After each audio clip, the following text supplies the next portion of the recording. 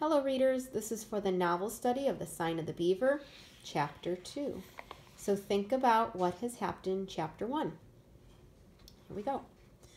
By the next morning, the tight place in his stomach was gone. By the morning after that, Matt decided that it was mighty pleasant living alone. He enjoyed waking to a day stretched before him to fill as he pleased. He could set himself the necessary chores without having to listen to any advice about how they should be done. How could he have thought that the time would move slowly? As the days passed, he had cut one notch after another on his stick. Matt discovered that there was never enough time for all that must be done between sunrise and sunset.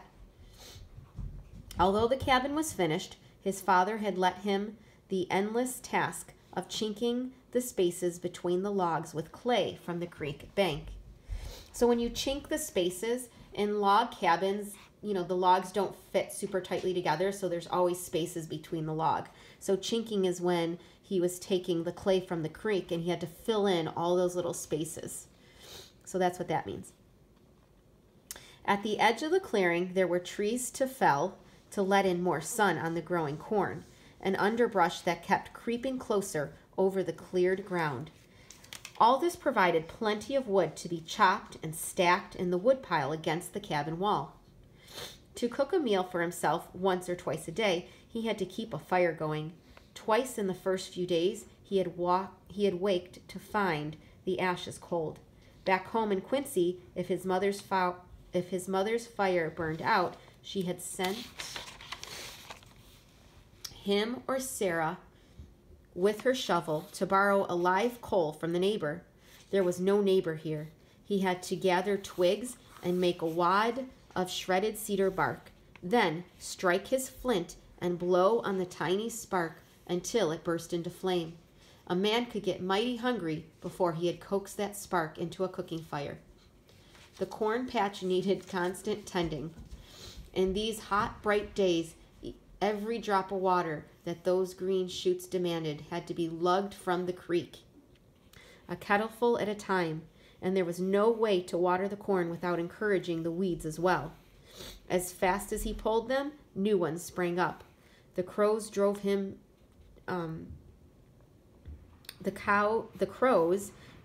distracted, forever flapping about. A dozen times a day he would dash at them fiercely, shouting and waving his arms. They would just fly lazily off and wait on a nearby treetop till his back was turned. He dared not waste his precious powder on them. At night, wild creatures nibbled on the tops of the green shoots. Once he sat up all night with his rifle across his knees, batting at the mosquitoes. When morning came, he stumbled into the cabin and slept away half the day. That was the second time he let the fire go out. He seemed to be hungrier than ever before in his life. The barrel of flour was going down almost as fast as when two were dipping into it. He depended on his gun to keep his stomach filled. He was still proud of that gun, but no longer in awe of it. Carrying it over his shoulder, he set out confidently into the forest, venturing farther each day, certain of bringing home a duck or a rabbit for his dinner. For a change of diet, he could take his fish pole and follow the twisting course of the creek or walk the trail his father had blazed into a pond some distance away. In no time he could catch all the fish he could eat. Twice he had glimpsed a deer moving through the trees just out of range of his rifle. One of these days, he promised himself he would bring one down. It was a good life with only a few small annoyances buzzing like mosquitoes inside his head. One of these was the thought of Indians. Not that he feared them. His father had been assured by the proprietors that his new settlement would be safe. Since the last treaty with the tribes, there had not been an attack reported anywhere in this part of Maine. Still, one could not entirely forget all those horrid tales. And he just didn't like the feeling he had sometimes that someone was watching him. He couldn't prove it. He could never see anything more than a quick shadow that might be a moving branch. But he couldn't shake off the feeling that someone was there. One of those pieces of advice his father had been so fond of giving him had been about Indians. "They won't bother you," he said. "Most of them have left for Canada. The ones who stayed don't want to make any trouble. But Indians take great stock in politeness. Should you meet one, speak to him just the same as the minister back home." Matt had seen his father follow his own advice. Once, when they tramped a long way from the cabin, they had seen in the distance a solitary, dark-skinned figure. The two men had nodded to each other gravely and lifted a hand in salute, exactly as if they had been two deacons passing in the town square. But how could you be respectful to a shadow that would not show itself? It made Matt uneasy. He had grown used to the stillness, and the fact he knew now that the forest is rarely quiet. As he tramped through it, he was accompanied by the chirping of birds, the chattering of squirrels, and the whine and twang of thousands of bothersome insects.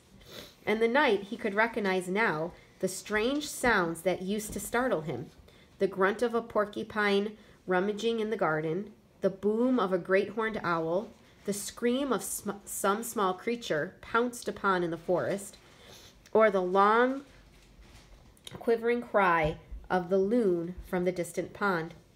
The first time he had heard that loon call, he had thought it was a wolf. Now he liked to hear it.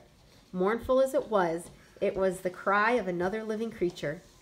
Matt would worm his shoulder into a comfortable spot in his hemlock boughs that made his mattress, pull the blanket over his head and shut out the mosquitoes, and fall asleep well satisfied with his world.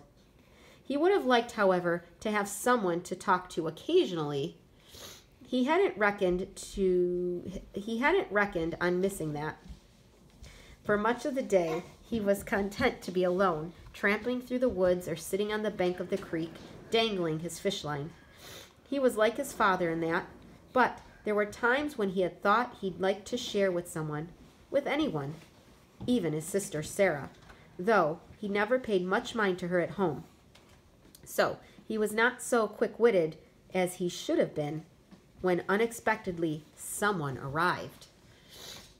I wonder who that someone is. So as chapter 2 has ended, think about the 5 W's. Who is this chapter about? What is going on? Why are things happening? Where are they? And again, remind yourself of when is this taking place. Okay, so who? The chapter still focuses on Matt. What? What's going on?